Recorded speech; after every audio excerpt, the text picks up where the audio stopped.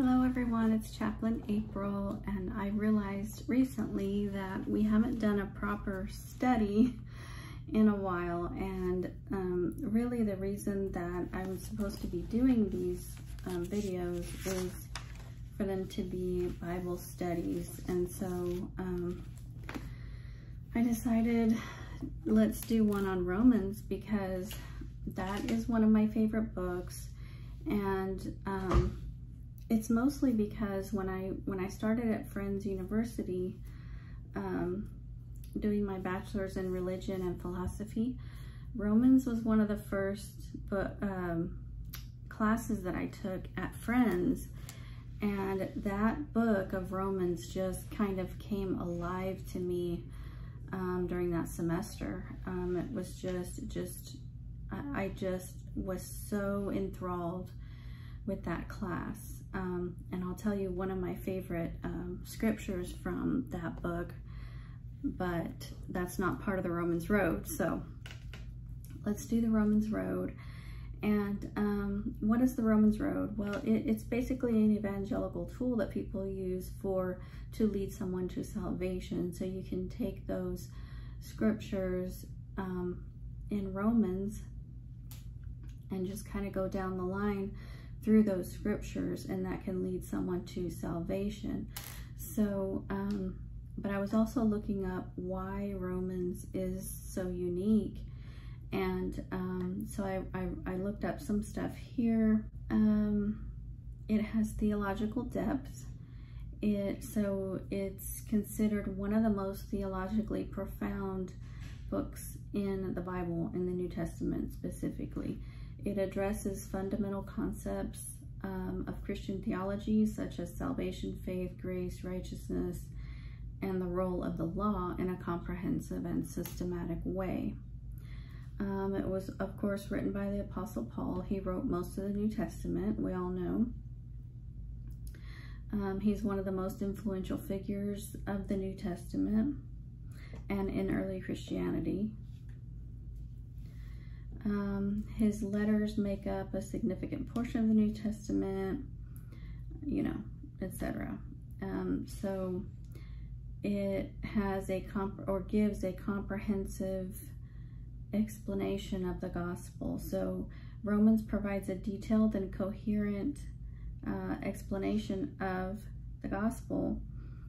It outlines humanity's need for salvation, the nature of sin, the redemptive work of Christ, and the role of faith in receiving salvation. So it makes it a key resource for teaching and understanding the core message of Christianity, which is the free gift of salvation. So it does address the Jewish-Gentile relations, because that's what was going on at the time. It deals extensively with the relationship between the Jews and the Gentile believers. So Paul addresses questions about the role of the Jewish law and the inclusion of Gentiles in God's plan of salvation. And I've talked about that other times. This was a significant theological issue in the early Christian community. So the role of faith and grace, Romans emphasizes those concepts as central to Christian salvation.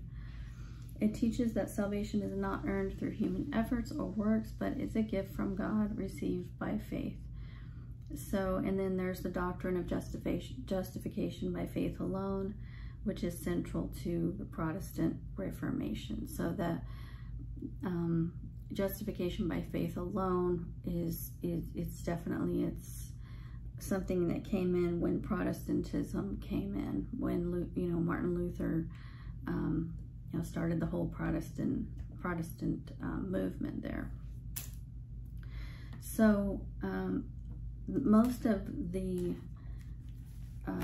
New Testament that Paul wrote are letters. They're just really letters. They're called epistles, letters to these different communities. So this was Paul writing a letter to the Romans.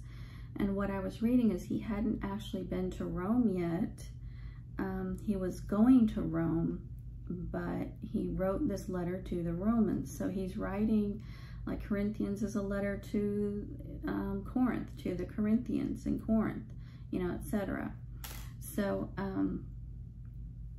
and theologians believe that Paul was in prison when he wrote this particular epistle, and some other ones too, but I'm just focusing today on Romans.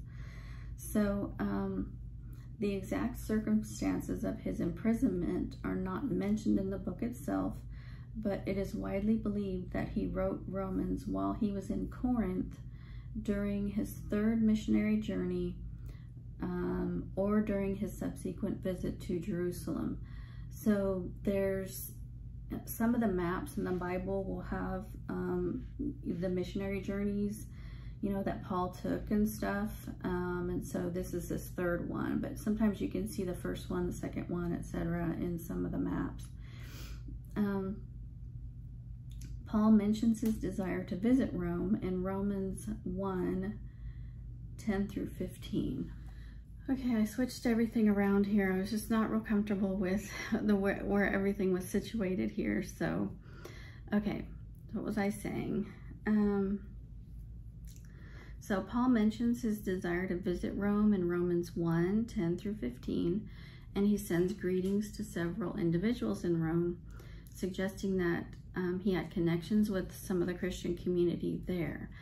And Romans 16:22 contains a reference to a scribe named Tertius, who wrote down the letter as Paul dictated it. This was a common practice in the ancient world, especially for someone like Paul, who may have had limited access to writing materials while in prison. Throughout his missionary journeys, Paul faced imprisonment on multiple occasions for his preaching of the gospel. His imprisonment in Rome is documented in the book of Acts, where he spent 2 years under house arrest, Acts 28:30. It is during this time, or possibly during a previous imprisonment, that he is traditionally believed to have written the book of Romans. So there's controversy here. So some think that he was in Corinth when he wrote this and hadn't been to Rome yet. And then some think that he, this was a previous imprisonment, but either way, he was imprisoned when he wrote this. So, it's just mind-blowing to me how a man in prison can write such amazing pieces of such a beautiful Christian writing. I mean, how is this possible? So, in our natural carnal minds, we think, being imprisoned would be horrible. It'd be like the worst thing ever. But when God tells us in his word that he will work everything together for good. So not only that, I think this even goes further than that, because he works everything to good. So he's going to take this imprisonment or whatever it is that you go through, and you could be, Paul was physically imprisoned, but there are people that are imprisoned in their heart. There are people that are imprisoned in their soul, in their emotions, for whatever reason. So God can take those things and still make something beautiful out of it. So, I would argue that Paul maybe would not have written these letters had he not been imprisoned, because sometimes God has to get us to a place where we can hear him, where we can take enough time to listen and be able to do that thing that we are supposed to do, right? So here we see that him being imprisoned was not such a horrible thing, because what came out of it is something that has impacted generations and generations of Christianity from the early Christians on until now. And there are some of the most beautiful writings of the Bible. So how can this happen in prison? Well, through God. God can do anything. One of my favorite sayings is, God starts at impossible.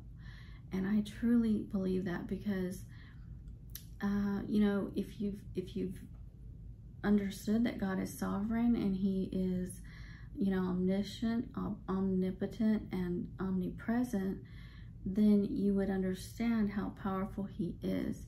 And you would understand how that is a recipe for someone that can do the impossible. There's just no way that he can't. So let's dive into the Romans road. So we're not going to go through, you know, all of Romans, but the Romans road is where we're going to go. So let's see, a couple more interesting facts about Romans. So it's the longest of all the Pauline epistles. It consists of 16 chapters. It's known for its theological depth and complexity. It covers a wide range of topics related to Christian theology and practice. So, you know, if you were to go in depth, if you were to do a, what do they call that? There's a word for it where you go word for word, and it's very tedious, and you study that way. I have done that with my mentor several times, and like if you take one of the Psalms and you go word for word, and you go look back at the Greek, and you go find all these things and all this understanding, then you go in depth into the scripture, and you could study for hours. I mean, and that's what I love about the Bible. That's what I love about studying theology, is that there's so much to learn. And the more you learn, the more you know that there is to learn. There's more to learn. So, so the Romans road outlines some of the core principles of the gospel. It provides a structured and systematic presentation of these principles. So that makes it popular for evangelism and teaching. So in here Paul expresses his intention to visit Rome in Romans 1. And he was also martyred in Rome. So Paul was martyred. So Paul was an apostle, and a lot of the apostles were martyred, and I would love to read. There's a sheet of paper that shows how all of the apostles were martyred, and it's kind of gruesome, but it's just like, wow, you know, it's a very powerful thing. And I actually have a set of books about the martyrs. I mean, there's some just powerful things to study in there. On that topic. So I pulled out, this was my grandmother's date annotated Bible. The other day I did a video on how many Bibles do we have in our house? How many Bibles do I have? And I think we came up with 61 Bibles, which is kind of crazy. But I went ahead and pulled this one out because my dad loved the Dake Bible, and the Bible that Edgar gave me from Costa Rica is a Dake Bible that my dad had. That's why it's so heavy, because it's annotated and it has a bunch of notes in it from Dake himself. And so he had given one to my grandma, so this was hers, and I love this. So I was reading about Dake's testimony and how he had prayed and prayed for God's direction for his life, and you know, he wanted something very specific from God. And so what God gave him, if you read Dake's testimony, is that one morning he felt he felt like it was like it was like a dove kind of descending type thing. It's this whole thing, and God gave him the ability to pull up any scripture that at any given time that he needed to. So that was the gift that he had. So he used that gift to make the Dake Bible. So when he would think of a scripture, God would give him another scripture that would go along with that correlates. So his thing is that you don't interpret the Bible, or you don't interpret the scripture just kind of by itself. It's got to have another scripture to back it up, one or two more scriptures to back it up. And I love that, because someone can just take one line out of the Bible, one line out of a verse, and, you know, go gangbusters with it and just like use it for all kinds of stuff. And we're gonna save that for another scripture or another video, because there's a lot that can be said about that. But when I was looking up here in the date, so chapter 1 of Romans, before the chapter starts, it says, Paul, a servant of Jesus Christ, called to be an apostle, separated unto the gospel of God. And I thought, I love that. I love that, that phrase, separated unto the gospel of God. So see, you could do a study on just that. What does that mean? So when I looked at Dake's notes on separated, it comes from the Greek aphorizo, which is set apart. And the translation is separate. So then he gives all these other scriptures on how, you know, you can be separate, and then it says divide and sever. So, I mean, we could look up some of these scriptures, like Acts 13:2. I'm gonna pull that in my little amplified here. I found out when we went through all these Bibles that I had 2 of these, so it was okay to take this one. And then I had 2 of a couple other things, 2 or 3 of some other Bibles. Okay, Acts 2, where am I going here?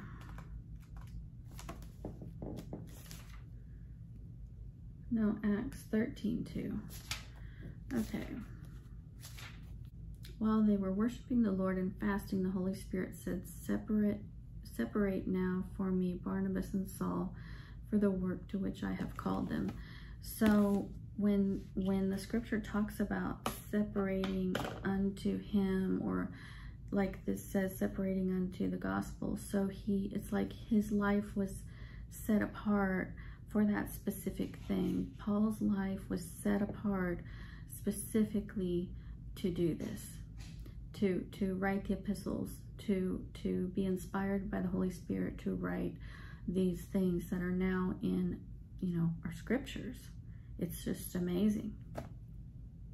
So I loved that. That's before it even starts. But anyway, so another, so I also have my little slimline New American Standard Bible. So I've got 3 different, well, I guess you could, the Dake is not really a translation, it's just notes, his notes.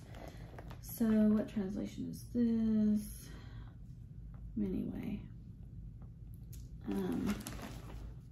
I think it is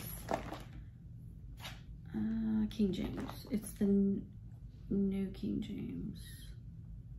Nope, it's the King James. Okay, well anyway, I want to get a Dake that is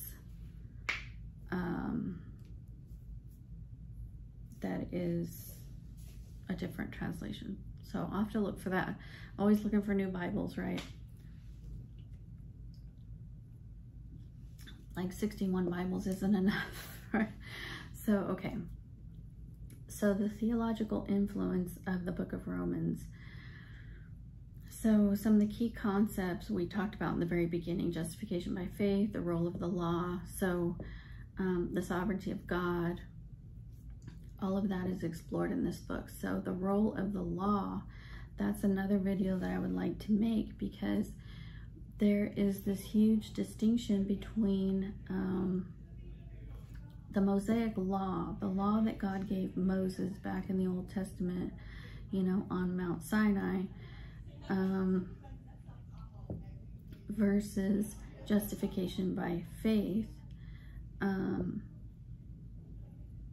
you know, versus this free gift of salvation. So there, everything changed in the New Testament, right? Things are not the same. So in the Old Testament, Jesus hadn't come yet. So yeah, so you needed all of these different ways of doing things. But now in the New Testament, it is so different. So people that are living now and trying to do the Mosaic laws, or trying to do Christianity through a law, laws, it becomes works.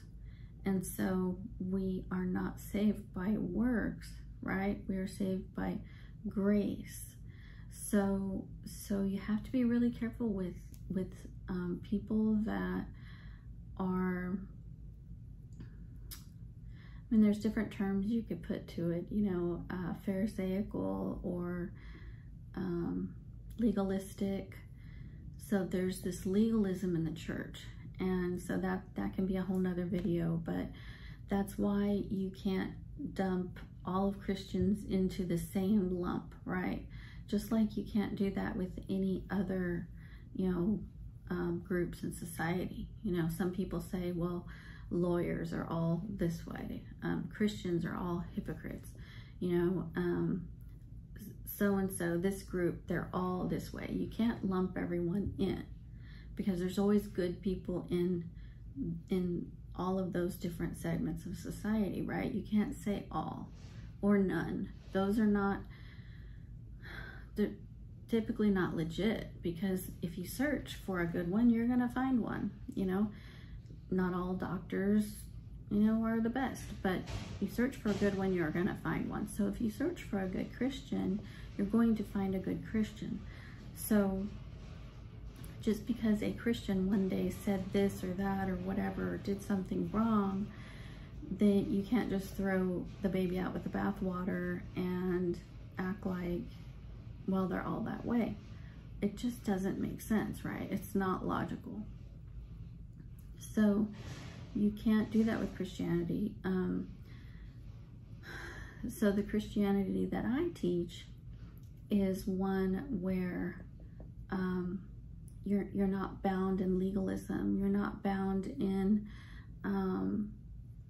Pharisaical works, because someone that is bound in those, they really are, it's like they're bound up in chains.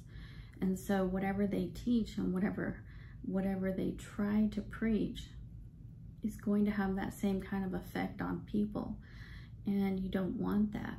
So what Jesus came to do is free us, right? He fulfilled the law. So yeah, it's still there, but it's fulfilled. So we're not bound to it. We're not in the Old Testament. I don't know if this is making sense, but I do want to do a video on legalism, because it's a huge thing. I had someone really close to me who was very legalistic, and you just can't hardly deal with it. So there is a segment of Christians out there that are very free, because they spiritually, they believe that Jesus gave us this free gift, and we are only going to heaven through faith, right? Faith in Christ and salvation and what he did for us. And so there's nothing we can do to earn it. So the works that we do, they're not works that we are bound to because we are trying to gain God's acceptance. They're works that we do out of the love that we already have for him. So there's a huge difference there. There's a huge difference.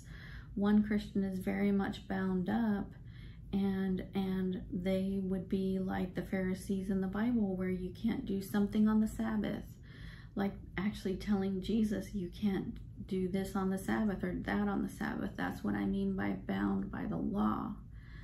Jesus was not bound by the law. He was free.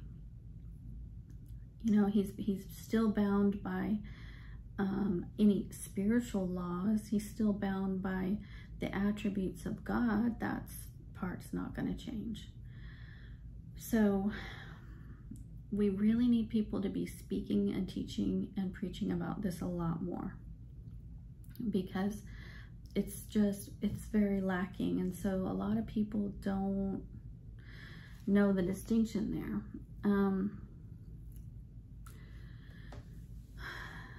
Let's see. So Romans is written to a diverse audience. because the Roman church was composed of Jewish and Gentile believers. We talked about the Jews and the Gentiles. The Gentiles are grafted into the same vine. So, but throughout the letter, Paul addresses issues that are related to the diverse congregation, including the role of the law, circumcision, the relationship between Jews and Gentiles in the body of Christ. I'm just reading off some stuff that I kind of looked up here. So this book has not only deep theological concepts, but it also has practical instructions for Christian living. That's why it's such a really cool book, because it kind of has both. So Paul addresses issues like humility, love for one another, submission to authorities, responsibilities of believers. He describes the church as a body with many members, each with different gifts and functions. So that's in Romans 12, where he talks about unity in diversity. He quotes from the Old Testament. He draws from the Hebrew scriptures to support his theological arguments, emphasizing the continuity between the Old Covenant and the New Covenant in Christ. So then there's a doxology in Romans 16, 25 through 27. So a doxology is kind of a song or a prayer praising God. So this one praises God for his wisdom and the revelation of the mystery of salvation. So they're calling it a mystery. So it kind of is a mystery because it's a free gift, and no one in the world as we know it, gives anything away for free, right? It's just not a concept that we can really fathom, because there's nothing free, right? There's nothing free in this world. And so I think people don't understand that. So it's had this great impact on church history. Okay, Romans has. So let's go to the Romans road. So we're going to start with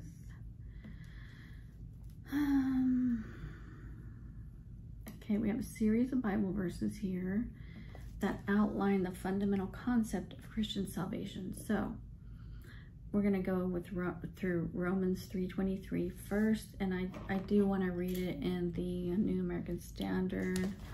Romans 3:23. Let's see here. 23. Okay. For all have sinned and fall short of the glory of God. So do we stop at 23? Yes. Okay. This verse establishes the universal problem of sin, emphasizing that every person has sinned and fallen short of the perfect standard of God. So God is perfect, holy, pure, all those things. We established that before. Probably need to do more studies on that too. But so sin is basically something that is where we fall short of the glory of God, right? So let me see if I can explain it a little bit better here, because I looked that up too. So sin is a thought, word, or action that violates the moral and ethical standards set by God. So God has these moral and ethical standards, and sin basically violates that. So it's not like it just, we need to understand this concept of sin. It just goes against God's attributes and who he is, right? So let's see, sin introduces impurity and imperfection into the relationship between humanity and God. It disrupts the harmony that God originally intended. So he wants us to have this, very clean and easy access to him, right? And I talked about this in a couple of my other teachings, that the reason that purity and righteous living is such a big thing with God is because he is pure and righteous. So in order for your communication with him to be unhindered, right? Unhindered, then you need to, if you have sinned, you need to ask forgiveness for that sin, because the sin is going to put a chasm between you and God. So now your communication isn't that great, right? Or we talked about having that line mucked up before, and we need it open and pure. Same thing with anybody that you know in your life. You know, if you have done some sort of transgression to your let's say your spouse, your mate, then there's going to be a communication breakdown. The communication is not going to be very good until that is cleared up, and now you can have a open, clear communication. I don't know how else to describe this right now.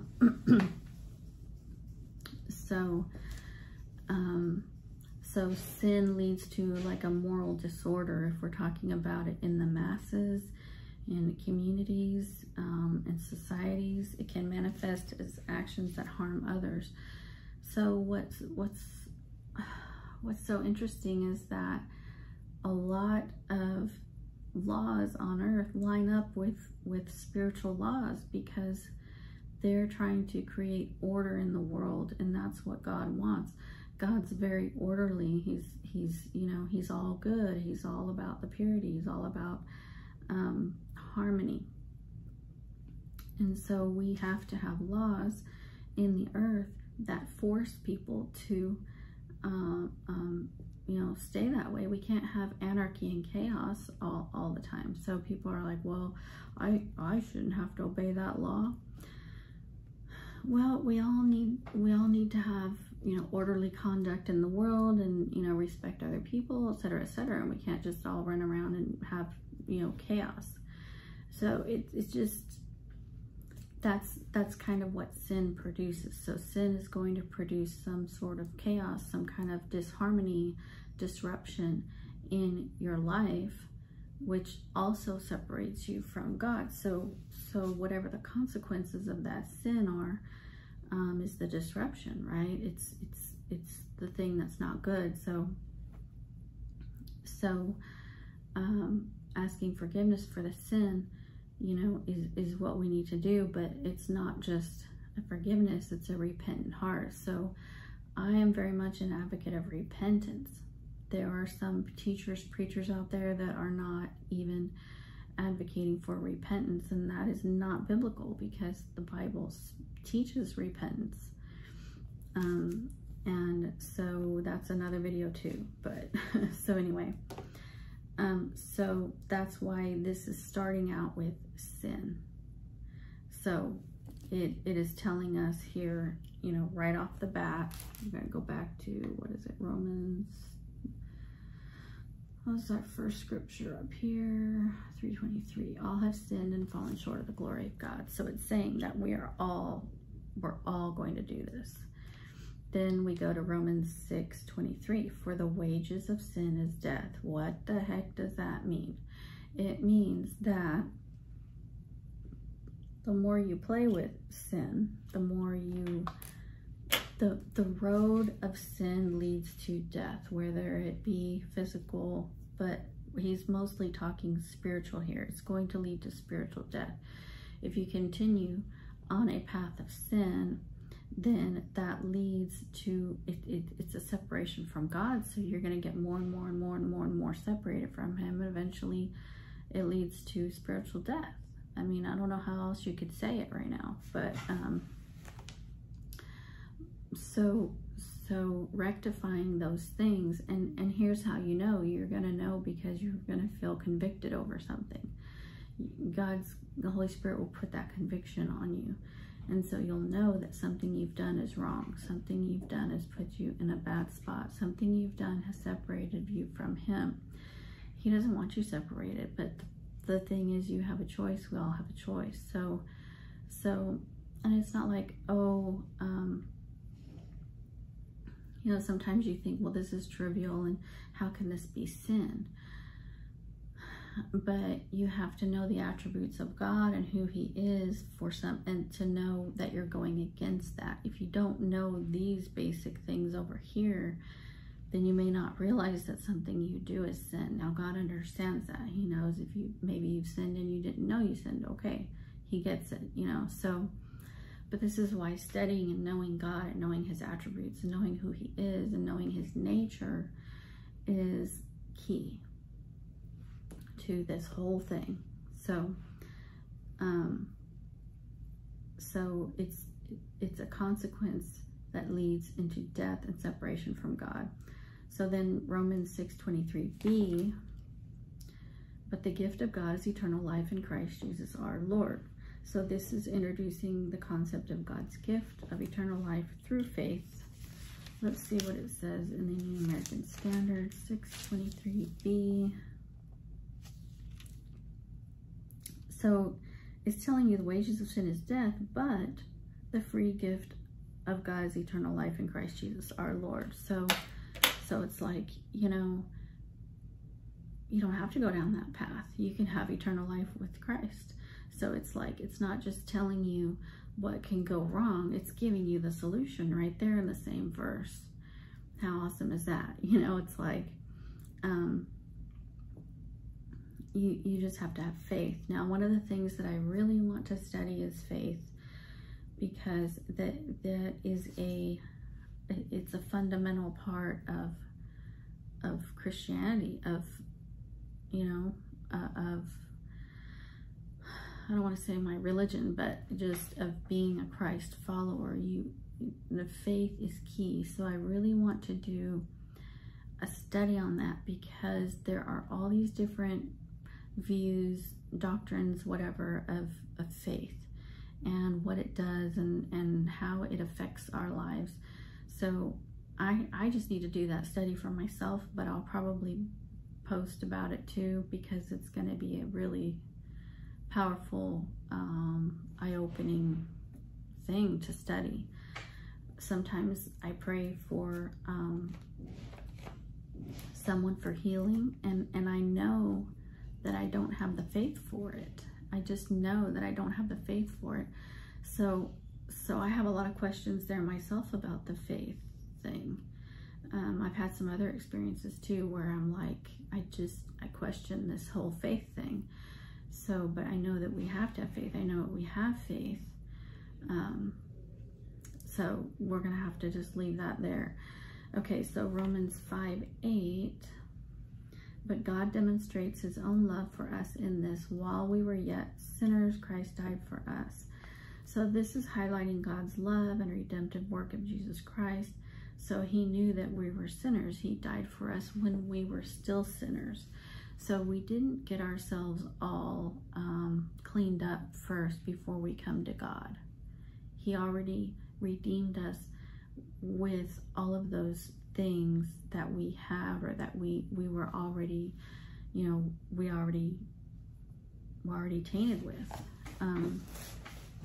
You know, there's people that believe that people are basically good. Well, no, they're not, because we're all born sinners. We're all born, we're born innocent, but we have a tendency to sin. So we are not basically good.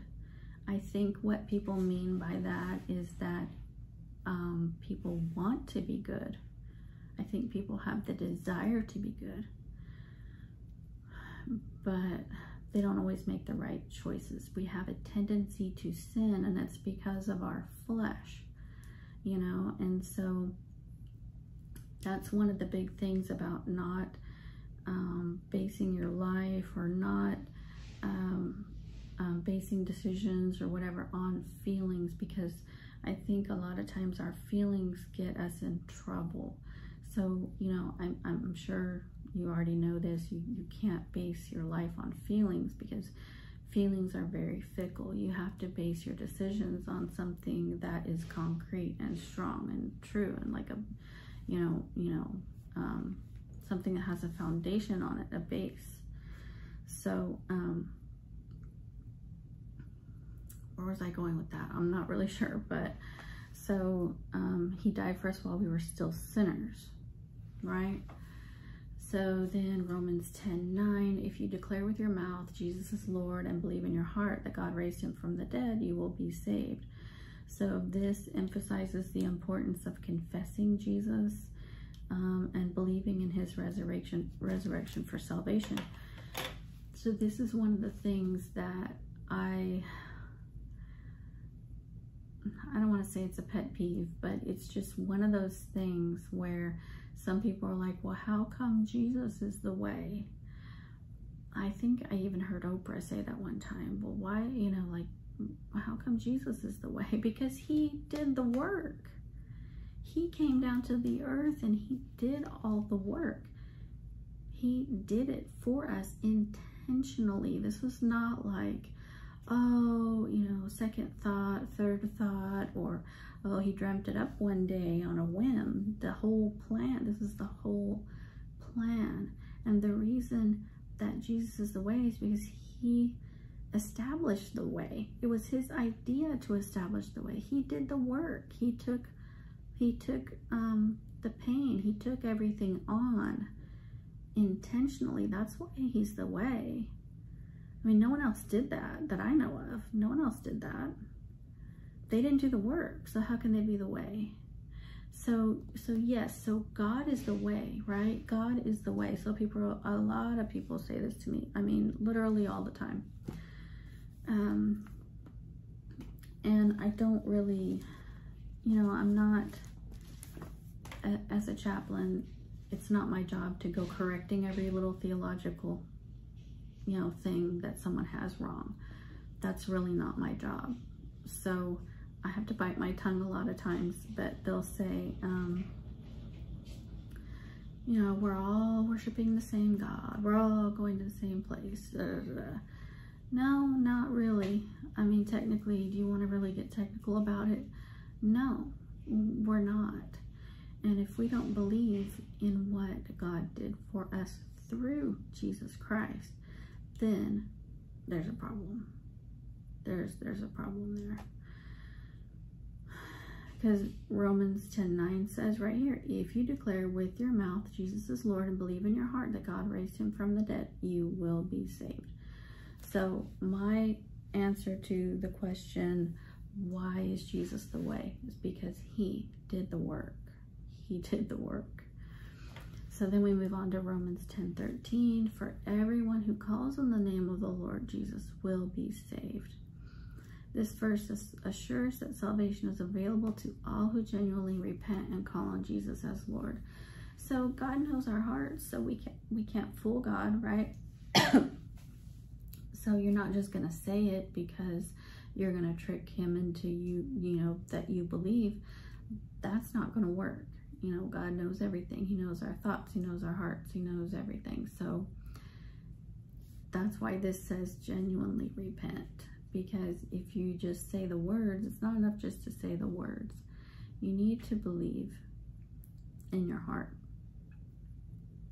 So that little Romans road right there, which is chapter 3, verse 23, chapter 6, 23a, 23b, 6:23b, Romans 5:8, Romans 10:9, and 10:13. That can be considered the Romans road. I'm sure you can put other scriptures in there, but that basically leads you down the path of, you know, salvation and faith in Christ. So it starts with the problem of sin, and then it moves you through the salvation, the solution of salvation through faith in Christ. So starting with sin and why sin is bad and why we need to get rid of it, and then moving through the solution, which leads, it's salvation is the solution, right? And then it ends with the assurance of salvation in those who believe. So it tells us our current state is not good, but it gives us a way to make it good, you know, which is awesome. So I think it's a great tool. I was also going to read the verse that I really like. I guess I'll throw that in there too. See if I can find it. Okay. So it's Romans 6:1. This was the verse when I was at Friends University that really struck me. So when I studied theology there, right before I came, there was some famous theologian that was teaching there, and then he left right before I got there. Can't remember what his name is. The name John Stott comes to me, but I think he was the protege. So I think my professor was John Stott. I can't remember, but it was this guy's protege. But this verse is so pivotal for me because it says, "What shall we say then?" So the title of this is "Believers are dead to sin, alive to God." So it says, "What shall we say then? Are we to continue in sin so that grace may increase?" So there's this whole thought out there that because we have grace, we can continue to sin because God covers us with his grace. But this says, "May it never be!" exclamation point. How shall we who died to sin still live in it? Or do you not know that all of us who have been baptized into Christ Jesus have been baptized into his death? So, and that we have been buried with him through baptism into death. So the belief there is we die to sin. That's what sanctification is. So you can watch my video on sanctification. But so sanctification is getting as close as you can to letting go of sin as much as you possibly can, because we are supposed to die to sin. So if we stay sinning knowing that we're sinning intentionally because God's grace is going to cover us, technically that's true, but we're not going to get very far in our spiritual walk. We're going to be stuck, because if you do that, you're going to be stuck in a cycle, and it's a cycle of sin that you'll never get out of. Yes, God's grace is going to ultimately cover you the next time you ask for forgiveness, right? But you're not progressing. So if you die to sin, that's when you progress spiritually. You know, you have to die to it. You die to sin. It's, you know, it's what it's talking about, the circumcision of the heart. That's a whole nother video that I don't know, but so it says, should we continue to sin so that grace may increase? May it never be. How shall we who died to sin still live in it? Or do you not know that all of us who have been baptized into Jesus Christ have been baptized into his death? So when you get baptized, you leave the sinful life. And when you come up out of the water, you're a new creation. So why would you go back to that old way? Why would you go back to that old way of living in the sin? Therefore, we have been buried with him through baptism into death, so that as Christ was raised from the dead through the glory of the Father, so we too might walk in newness of life. So there's this whole thing about grace. I'm trying to think, what were they talking about here about grace? Let me see here. So they're talking about justification by faith. So we are saved by grace. So if you read Romans and you just read and you go through all the verses, I mean, you will just, it's just such a blessing. You will see how this plays out, how the justification by faith comes into play, and the salvation by grace. So yes, we are saved by grace, but we are not sinning by grace. That's not a teaching of the Bible, to sin by grace. Just keep sinning because you have that grace available to you. And then there's this whole concept of hyper grace, that God has forgiven all our sins from here to the day we die. So that's hyper grace. So we can just do whatever we want. That is not the message of the Bible. You don't do whatever you want. You leave sin behind. You intentionally crucify your flesh. You crucify all of those things and you put them to death, is what Romans is telling us. So anyway, I might do a second video on Romans because there's so much in there. But when I took that class, it was, my love for theology just kind of just really blossomed in that class. And I think that was 1997 that I took that. But what was I going to say? There was a whole thing I was going to say there. Oh, okay, so now I was going to give my little update. So, update on my life. Let's see, so with my health, I did go do the